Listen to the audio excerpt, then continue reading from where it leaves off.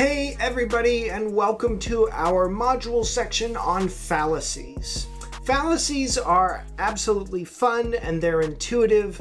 Once you see a few, you manage to get the hang of them and you can see them in lots of different contexts. By no means are the fallacies presented here the only ones that we could talk about. There are lots and lots of fallacies, and there are new ones that are sort of generating here and there. What are fallacies? Really, it's when bad arguments appear good. You're making a mistake in reasoning when you have a fallacy, right? And so something seems like it's pretty good. It might be a convincing takedown of somebody, but actually on closer inspection, maybe there's something wrong with the form of the argument, or maybe there's a problem of relevancy, psychological relevance, versus logical relevance. So they're not really good ways to argue. And the best way to kind of learn about them is just to learn their names and to learn what they are. This is the fifth and final component of our logic section, the last little number down there, argument fallacies. So let's get crack-a-lackin'. A fallacy is an error in reasoning. It's a mistake in reasoning. You're trying to do something, but then you don't do it properly. It's a mistake in reasoning. It's an error in reasoning. And fallacies typically take two shapes. They are either formal fallacies, where they have the wrong structure, or they are informal fallacies where the content is somehow wrong. Let me give you an example of a formal fallacy where the structure is wrong. And this might look somewhat familiar to you. If P, then Q, not P, thus not Q. Now you might say to me, gosh, look, I don't even know what you're talking about with P and Q and what this all is. All that I'm saying is P is any statement and Q is any other statement, right? If P, then Q, not P, thus not Q. It doesn't matter what statement, remember a statement is a thing that is capable of being true or false, I put in there. It's because the thing is built wrong, it will always be a bad argument. Now, that's different than something like an informal fallacy, where you'd have a fallacy of composition or division, which looks like this, right? Here the content is wrong. Note this. Premise 1, the Brooklyn Bridge is made of atoms. Premise 2, atoms are invisible. Conclusion 3, thus the Brooklyn Bridge is invisible. Well, this is not correct. Look, 1 is correct. 2 is correct, but 3 does not follow. This has to do with the fallacy of composition. Just because the members of a group have a property doesn't mean that when you take the group as a whole, it will then have that property. As for formal fallacies, we're only going to do two, really the two big ones, and this is pretty much what you've got. There might be some variations, but the first is called affirming the consequent. And the second is called denying the antecedent. Now, these are fancy names, right? But they're formal, right? With a bow tie, meaning the form is wrong. So note this one. Premise 1, if A, then B, B, thus A. Now, let me pop this into an argument in natural language, and you'll see the error right away. If I have the flu, then I have a sore throat. I have a sore throat, thus I have the flu. Well, you might have a sore throat, but you have a cold, not the flu. And so the idea is, when you affirm the consequent of the conditional in line 1, that's not going to be enough to give you the conclusion, which is the antecedent, which is that you have the flu, which is the first part of premise 1. Okay. Ooh, there's a repeat on that. The second formal fallacy that we will look at is called denying the antecedent. Denying the antecedent looks like this. If A, then B, not A, thus not B. And I'll give you a great example as to why this doesn't work. Again, it's presented in this way to you, where you see A, where A is a statement variable standing for any statement, which is a sentence that's capable of being true or false, because I could pop in any statement for A and any statement for B. It doesn't matter what it is. If it's taking this form, then this will be a fallacy. And I've had discussions in my life where I've pointed this out to people, and they'll say, you don't know anything about physics. You don't know anything about biology. And I say, I don't need to. I know something about logic, not much, but I do know something about it, and I can tell you that the way that you've built this building, it will not hold up. And so the form of the argument is wrong. So take, for example, this one. If a nation has the atomic bomb, then it will kill people. This nation does not have the atomic bomb. Thus, the nation will not kill people. Well, okay, that's false. Nations have been killing people even though they never had the atomic bomb. It doesn't matter what I put in for the statements A and B. Again, it's the form that's wrong. It's the way that it's built that's wrong. Okay, now we're going on to the informal fallacies, and you can divide up informal fallacies into all sorts of fun and neat and interesting groups, but we're just not going to do that. And the reason why is it's more important that you recognize the fallacies than that you can label it as it's whatever sort of a fallacy of weak induction or a fallacy of relevance or something like that. Don't worry about that. Worry about the name and what's going on. Okay. The gambler's fallacy. This fallacy is it states that the conclusion of an argument depends on the assumption that independent events are causally related. If you've ever gone to Las Vegas, you've seen the roulette wheel spinning, and you'll see, or even Laughlin or someplace like that, or even, right, any of the casinos here in California, you'll see that there's usually a big display of the black and, what the house has rolled on any particular, the last 25 rolls. It's been 2 reds, 3 blacks, 2 reds, something like that. And people will look at that sign and say, oh, man, the house has rolled black 5 times in a row and they've spun it around, right? And so I'm not going to bet on black because red is going to come up. Look, this is a fallacy because each individual spin is an independent event in the universe, and they are totally independent. And so, as an example, in Monte Carlo, in August the 18th of 1913, they rolled 26 blacks in a row, right?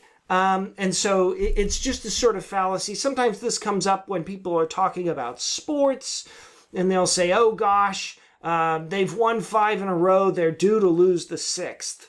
Well, if you assume that these are independent events, every game is an independent event, then that's a fallacy, right? That's not correct.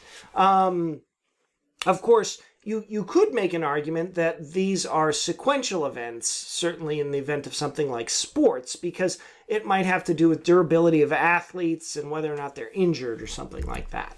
Okay, next up, the false cause fallacy.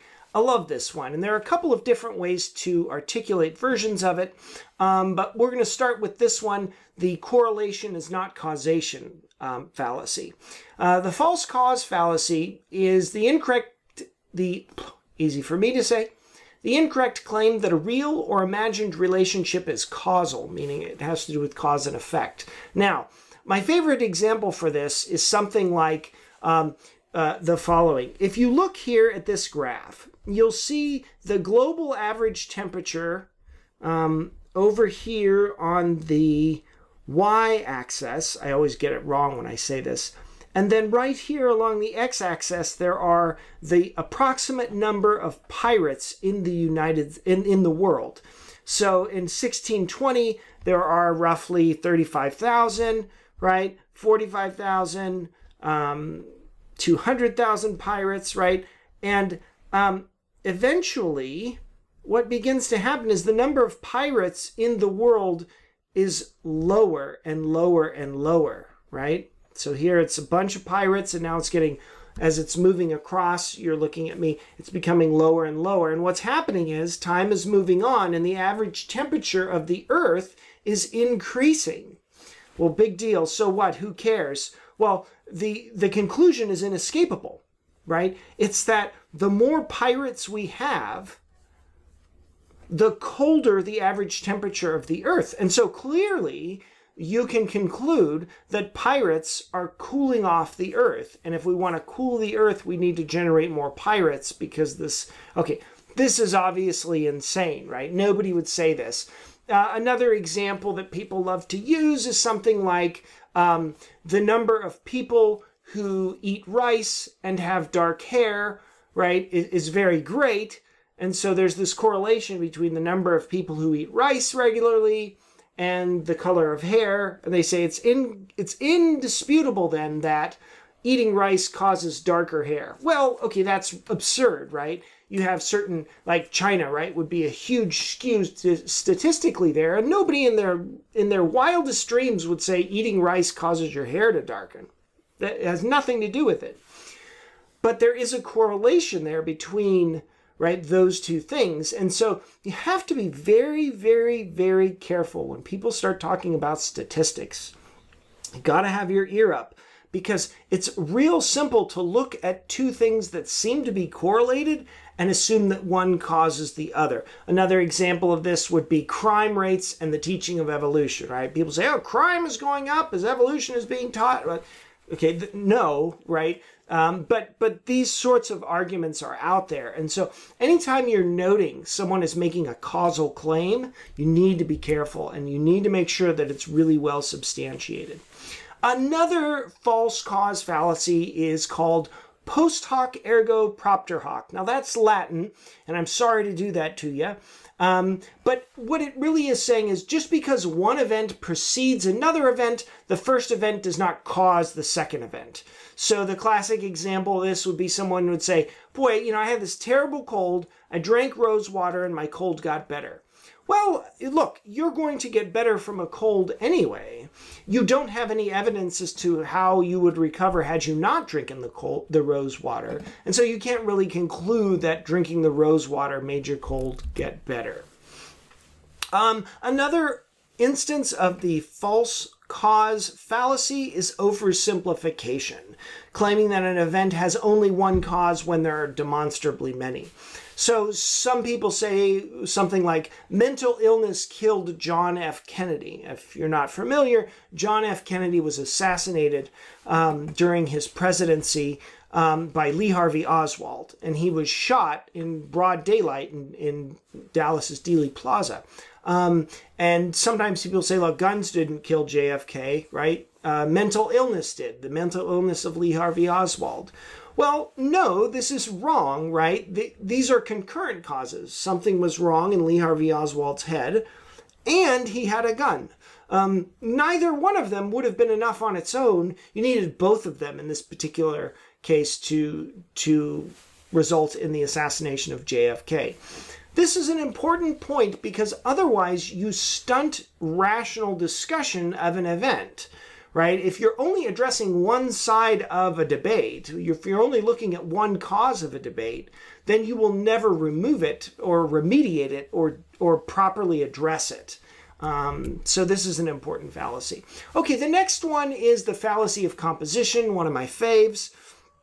This is the reverse of the fallacy of division. Just because something is true of parts does not mean it is true of the whole. All right, so fallacy of composition. Premise 1, each ball weighs 1 pound. Premise 2, there are 8 balls in the bag. Conclusion 3, thus the bag weighs 1 pound. Now, you might think this is insane, and I understand how this looks, but I think it will be super helpful because it will let me explain another application of this argument. It's kind of slippery.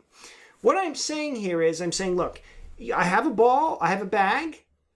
Each ball in the bag weighs 1 pound, and there are 8 balls in that bag, and if I take the bag all together, it would weigh 1 pound.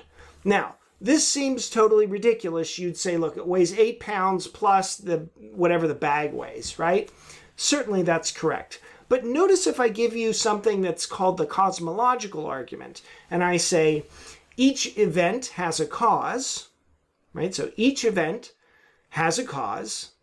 The universe is the totality of events, and therefore, right, the universe has a cause. That would be fallacious, right? And people like that version of the argument sometimes because they use it as a cosmological argument for the existence of God. that particular formulation of it is fallacious. It's not good. You could probably soup it up and change it, and it would be better. But I just want to show you that this takes place all over the place.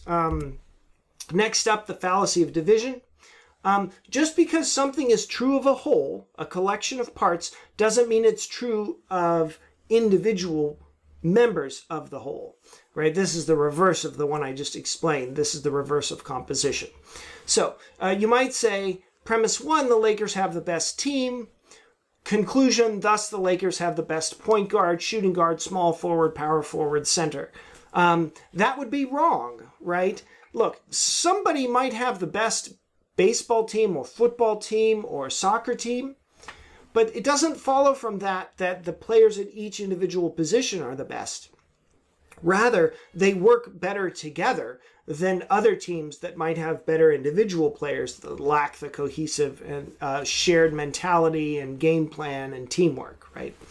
All right. Fallacy of begging the question. This can take a couple of forms. We're just going to cover one. The fallacy of begging the question.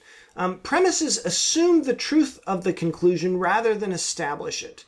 So somebody says here, right, suppose I want you guys to join this napkin religion club at Long Beach City College. And I say, the napkin religion is the one true religion because it says so right here on this napkin. And I show you that and I say, look, this is the proof that the napkin religion is the best and you need to join the napkin club.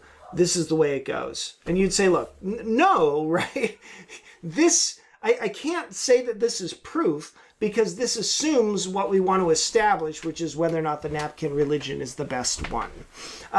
This is why sometimes people will have attempts to do archaeological digs to substantiate claims of, the Bible or the Quran or something like that. People go find the Bodhi tree mentioned in a certain sutra or something like that.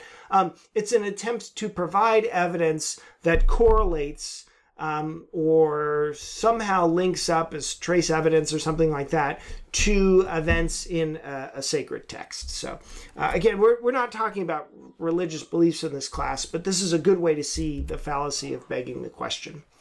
All right, next up, false dilemma, the fallacy of false dilemma. The premise of an argument presents only two options when others are available. Suppose a student comes in on a Monday, Wednesday class, they miss Monday, they come in on Wednesday, and the moment they come in, I say, oh, I thought you cared about this class, but you weren't here on Monday. And they would say to me, look, just talk to the fist or whatever. The only options here are not, I care about this class or I attend, right? It could be that I was in a car accident and so I couldn't attend, right? There's a third option there.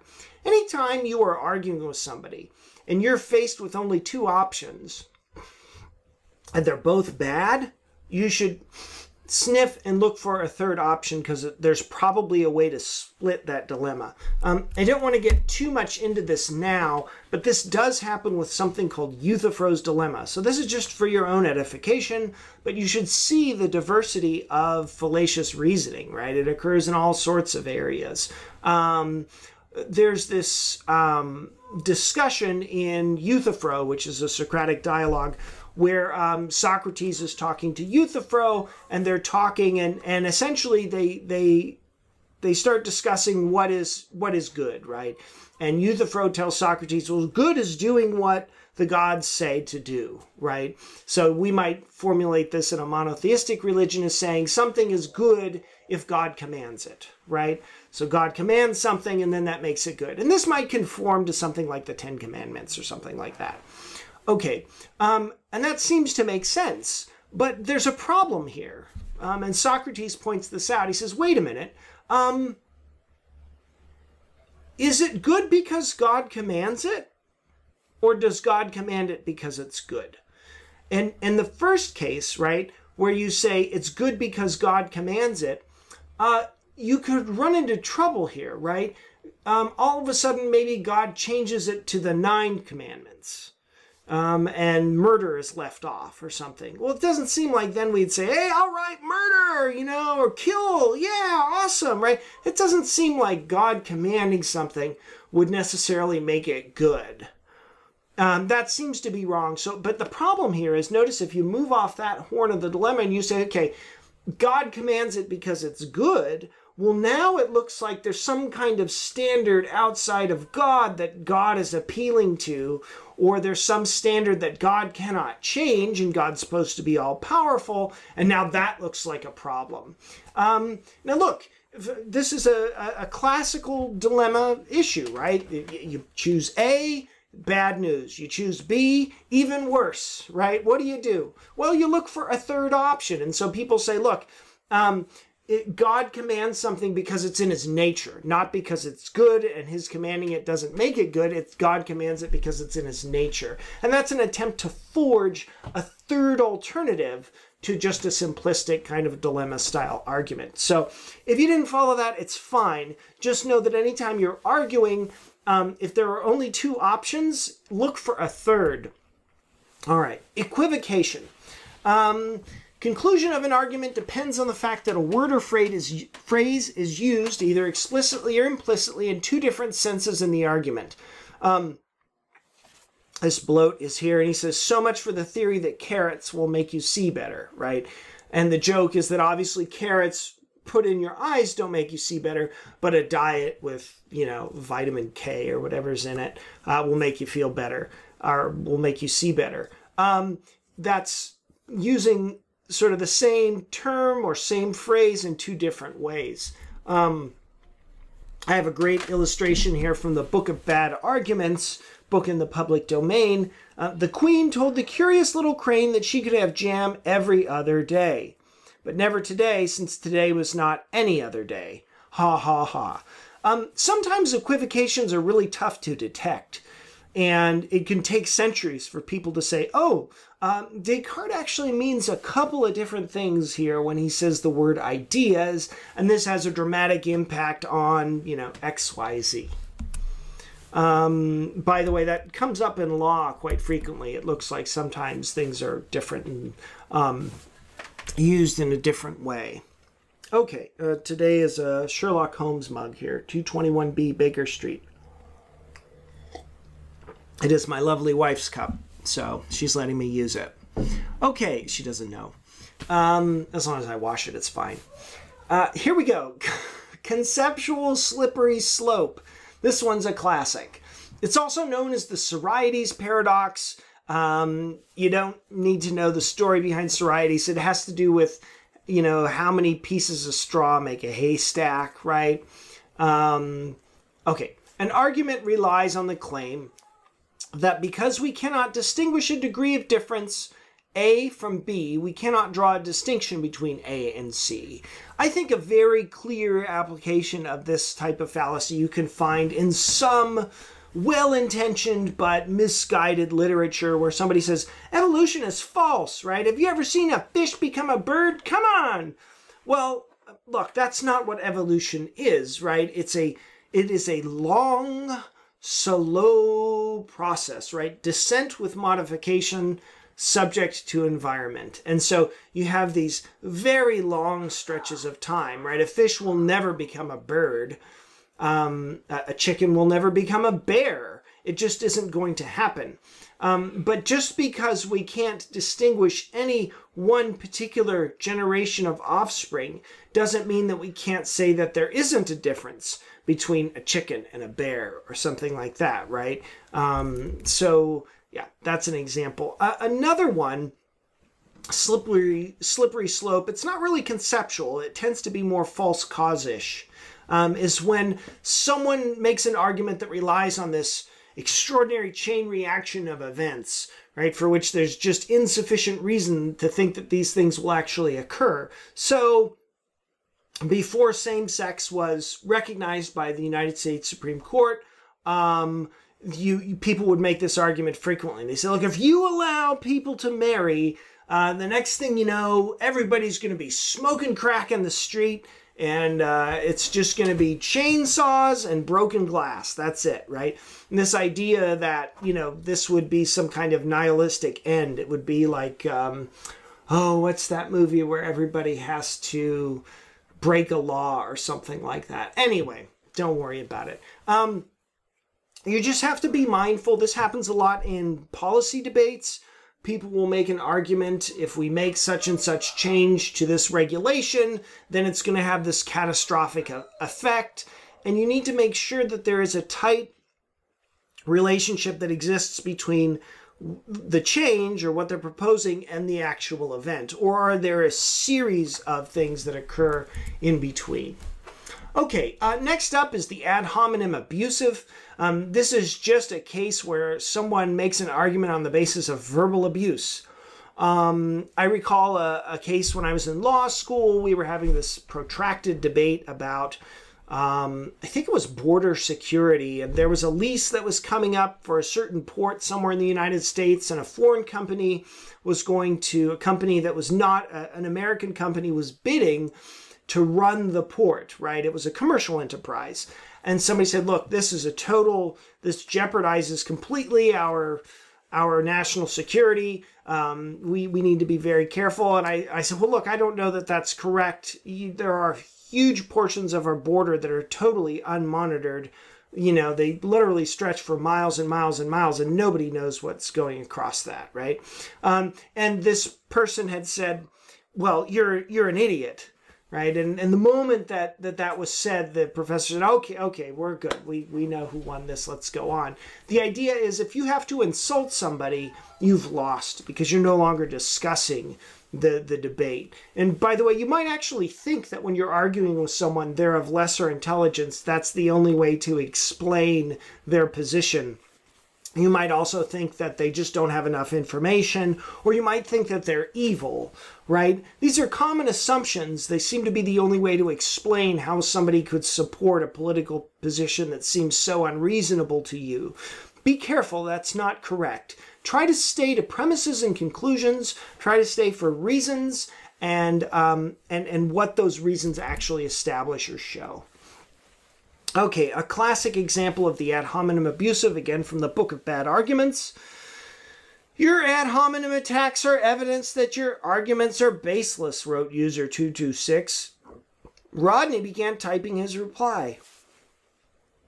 You appear to be too stupid to understand the difference between an insult and an ad hominem attack.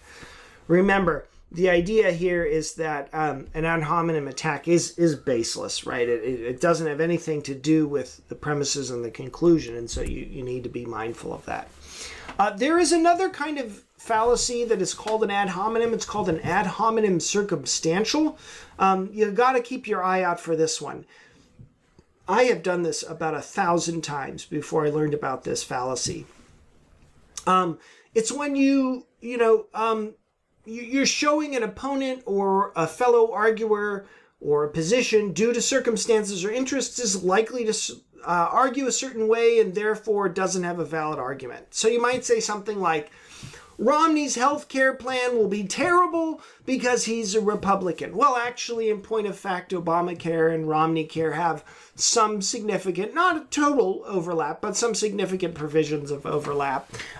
You can't judge the content of a thing from where it comes from. This is kind of a form of the genetic fallacy. People might say, don't trust that bill from the NRA. It's a terrible bill. It might be a great bill. You'd have to read it first, right? The origin of the thing doesn't determine its quality. It might make it likely or unlikely that it's good or bad, but it doesn't guarantee it.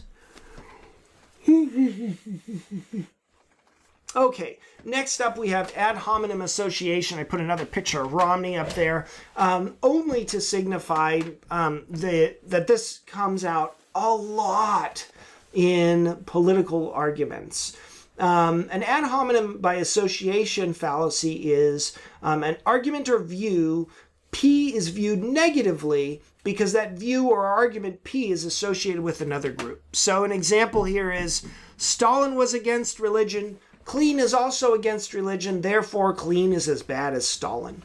I heard somebody make this argument in media once. They said, look, Donald, you voted for this president. The KKK voted for this president. For the rest of your life, you voted the same way as the KKK. Look, I mean, nobody wants to be associated with the KKK, but you have to be careful, right? Because what makes something bad or good isn't that other people did it, right? Other people do things that are either the same or different from you, perhaps for totally different reasons. Remember, the whole point here is to maximize our true beliefs and minimize our false ones. And we can't commit these kinds of fallacies. And if we commit an ad hominem association, the person that we're harming the most is ourselves. And so you might feel like, look, this is different, by the way, than someone who is expressly endorsed by a political group that you may disagree with. And they say, yes, I agree with this political group, right? And you're like, wait, I don't like this because this political group is, too radical or something like that. Well, that's a little different, right? But you need to be careful. Just because there's an association doesn't then mean that you can attribute the negative qualities of that group to this other individual. All right. Hope that came out. Tu quo ku. Okay, this is called the U2 fallacy. Assuming an argument or claim is wrong because an arguer acts inconsistent with that argument or claim. So you might imagine that's Frida Kahlo, and in the picture she's smoking a cigarette, but I don't know if that's actually real. It seems a little dubious to me. That smoke ring, I don't know, that smoke just seems, it could be legit, I don't know, but I picked it for the cigarette, okay? Someone's smoking a cigarette and they say, smoking is bad for your health. And you don't say, well, you're smoking, so that's false. No, look. It may be true that smoking is bad for your health. In fact, it is, right? It statistically increases your chance of risk, heart attack, cancer, cardiovascular diseases, all that stuff. And the fact that somebody's smoking does nothing to affect that claim. So just be careful of that.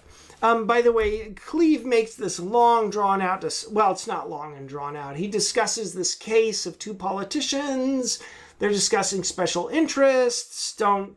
We're getting out of that one. Okay, the genetic fallacy. This is kind of like ad hominem circumstantial, claiming that a position or argument is weak only on the basis of its origin. Don't support the car safety bill now in Congress. It was written by car companies. Well, it might be a good bill, right? You have to be careful. Someone might say, yeah, this is very similar ad hominem circumstantial. Not exactly the same, but pretty close. All right, appeal to consequences. Claiming that the consequences of an action or position solely determine whether it's right or wrong. Now, there are cases clearly where consequences inform the morality of a case or the rightness or wrongness of a decision. But when you say it is the only thing, right, then you've run aground. If you say, look, we're gonna have this huge revolution and we're gonna become the napkin nation, we're gonna have to take out a lot of people, but it'll be worth it because in the end we'll be the napkin nation. Anytime you're saying that the ends justify the means, you may be committing this fallacy. Okay, next up, appeal to authority. Claiming that a claim or position must be true on the basis that some party said it. Once in class, I had a student ask me, do you believe in God, Professor Vitt? And I said, it's not how you answer that question, right? You'll have to figure that out for yourself, looking at arguments and evidence and reading all sorts of people and looking in your heart and doing that for yourself. What I say doesn't make that true or false. And so very often people want to do this. They want to just rely entirely on what someone says. Now, it's fine and normal to have expert authority. Remember, that's a type of induction that we talked about.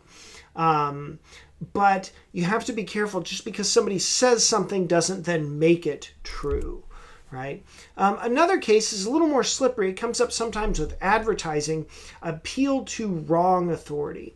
Relying on an authority statement is true without recognizing that the authority lacks the relevant expertise, education, or experience.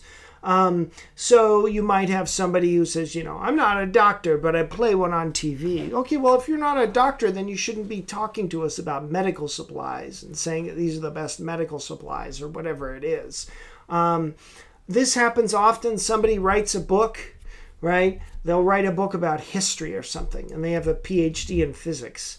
And historians read, maybe it's very popular publicly, but somebody reads it and says, maybe you're a great physicist, but you're a terrible historian. So anytime this is true in academics, right, you have to be very careful. Somebody working outside their field could really, really run aground on some basic fundamentals that they miss because they lack a kind of rigorous, systematized, formal introduction to a body of knowledge. That's super important. So be careful. Is the person who's making the claim qualified to make that claim? So here's a great example from the Book of Bad Arguments. Peculiarly, Professor Chimp, the world's most distinguished living chemist, is often quoted about matters of fidelity. Right? Years ago, there was a woman who was on the radio and she would say, "Doctor, I'm Doctor this," right? And the implication was always that she was a doctor and she had a degree in psychology and physical therapy. She didn't. She had a degree in kinesiology. She didn't know anything about, right? She wasn't professionally qualified to sort of dole out psychological advice. She might have been good at it, but she didn't have the right authority to do so. And the problem, again, is unless you have the formalized, rigorous, systematic introduction to a subject, you can miss something really, really, really basic or obvious. Okay, appeal to fear. Now, we talked about appeal to force earlier. Appeal to fear is a little different. Sometimes they're the same. Claiming that a position is correct on the basis that its alternative is fearful. So Mr. Frog lost the election after Mr. Donkey convinced everyone that if Mr. Frog became the school dean, soon enough the entire university would be run by frogs. And the idea here, it's not an appeal to force. Nobody's being forced to do something, but people might be fearful of a bunch of frogs running the university. And so this is appeal to force, right? Sign this contract or I will shoot you. That's sort of a harken back to the Godfather movies, right? He makes him an offer he can't refuse. You sign this paper or I'm going to, kill you. It's fallacious because whether or not you should sign the paper maybe has to do with other things other than, being killed, right? So that's the appeal to force fallacy. This is a big one. Appeal to tradition or ancient wisdom. Claiming that a position is true on the basis that it has been done frequently in the past. I brought up a picture of Vampira there. You may recognize her on the right. And the reason why I bring up Vampira was she was sort of I guess you'd say a proto-feminist figure in early American culture. By early American, I mean 1954, right? Not that early. And she was the opposite of tradition. In her day, the nuclear family sort of was the social unit for America. And Vampira came on the scene, and she was not defined in relation to a man or to family. In fact, she had a very sort of funny quote. She said, "Oh, children, I love children. They're delicious." And the idea was she was trying to tear down tradition. The general idea here, and there's lots more, right? I could give a whole speech on that. But the idea here is that just because something has been done a certain way in the past doesn't mean we should continue to do this thing that way. If you've ever read The Lottery by Shirley Jackson, that's a great example of this. There's this lottery that goes on in this town, and people are first people are excited about it, but then people are kind of hedging and they go, I don't know if we should really do this lottery anymore. And so we always been doing the lottery, right? And it turns out the lottery is just that some one person gets picked every year and that person gets killed. And the idea is, why are they doing it? Well, they're not doing it for any reason at all. The only reason they're doing it is because they've always done it this way. And so part of philosophy is questioning tradition. This goes way back to Socrates, right? It's not that tradition would be wrong. It's just that we need to understand better the reasons why we are doing things. Tradition might be right for reasons we don't understand. There's an example of this involving ancient Egypt. The it was funny. They had found some makeup that had lead in it that the Egyptians were using. It was in a tomb. I don't know if it was King Tut's tomb, but it was a tomb. They found this makeup and somebody tested it and said, oh gosh, it has lead in it, some kind of lead compound, and it wasn't bound very well. And they figured, well, these poor Egyptians were giving themselves lead poisoning, right? Without knowing what they were doing. You know, they shouldn't have been taking this makeup. And then someone else went back years later, like decades later, and tested the makeup and found out that the makeup actually contained it had this property. The property it had was that it would destroy parasites that were present in the waters of the Nile.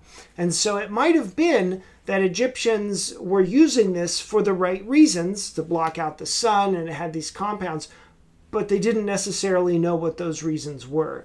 So again, just because something has been done a certain way in the past doesn't mean it's the right way to do it. Also, appeals to ancient wisdom, you have to be very careful. People in the past didn't have the same level of scientific knowledge that we do now. And so if they were doing something, they were almost certainly doing it for the wrong reasons or incomplete reasons. And so somebody saying this tea was been drinking for thousands of years, you know, you need to be very careful. It may be that it was, but that doesn't make it the right thing to do or the best thing to do. Next up, appeal to popularity, claiming that a position is true on the basis that the claim is popular. If you look at, and this is a strange example, I probably should have changed it, but we're sort of going with the horror theme and logic, so I went with it. Teen Wolf 2 was commercially more successful than earlier werewolf movies, right? More people saw it. But if you asked film critics, they would not agree that Teen Wolf 2 was a better film than earlier werewolf movies. And so just because something is popular doesn't mean that it's true, right? That's an important point. Okay. The accident fallacy, applying a general rule to a specific instance to which it was not intended to apply. So here's an example. Cutting people with knives is a crime. Surgeons cut people with knives, therefore surgeons are criminals. Well, no, clearly this is an exception, right? Medical practice is not criminal. It's not part of the criminal code at all. But you have to be careful when somebody takes a general rule and it tries to apply it to a specific instance, and they're doing so, they sort of warp the truth of the statement. Okay. Red herring. A red herring is a fish. You see this red fish here at the bottom. This is really argument by distraction, but it's by making an arguer discuss an irrelevant point. Variations of this are called the smokescreen. They're essentially the same thing. It's when you say something like, Senator Karp thinks the speed limit is too fast, but cars are very gas efficient nowadays. Look, the speed limit probably has to do with safety, not gas efficiency. It's irrelevant, but you can get people off talking about gas efficiency instead of the position. You know, someone might send out a tweet, and instead of talking about the substance of a policy, they're talking about, oh, this person wrote this tweet and it's all spelled wrong. Ha, ha, ha. Well, the joke's on you, right? It's all a red herring. It's just a smokescreen. It's just a smokescreen. Okay. Appeal to ignorance. This one comes up a lot. Arguing that a claim is incorrect on the basis that nothing is known about that particular claim. This is Ancient Aliens. I don't know if you've ever seen that show. I love that show. I watch it all the time. There's actually a book by Eric von Däniken called Chariot of the Gods. There's an earlier book that's very similar. But Chariots of the Gods is essentially a book in which Eric von Däniken looks at things like Egyptian cotton and says, gosh, you know, how did the Egyptians loom this cotton? They were just a primitive people. They must have, they must have gotten this technology from outer space. How did the Egyptians build these pyramids, right? They must have gotten help from outer space. Well, if you don't know how they built the pyramids, then you don't know how they built the pyramids, full stop.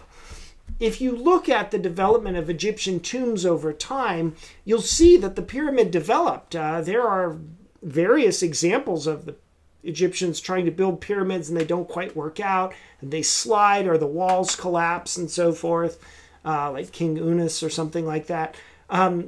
If you don't know how that's done, then you need to just full stop and say, I don't know, so I can't make any claim on it, right? All right. Weak analogy. Just be mindful of these, right? Arguing on the basis that two things are similar when in fact the similarities between the two are not enough to merit the conclusion. Probably an example of this would be the initial argument by analogy, the teleological argument for the existence of God that we talked about. But again, that argument has been revised and updated by people.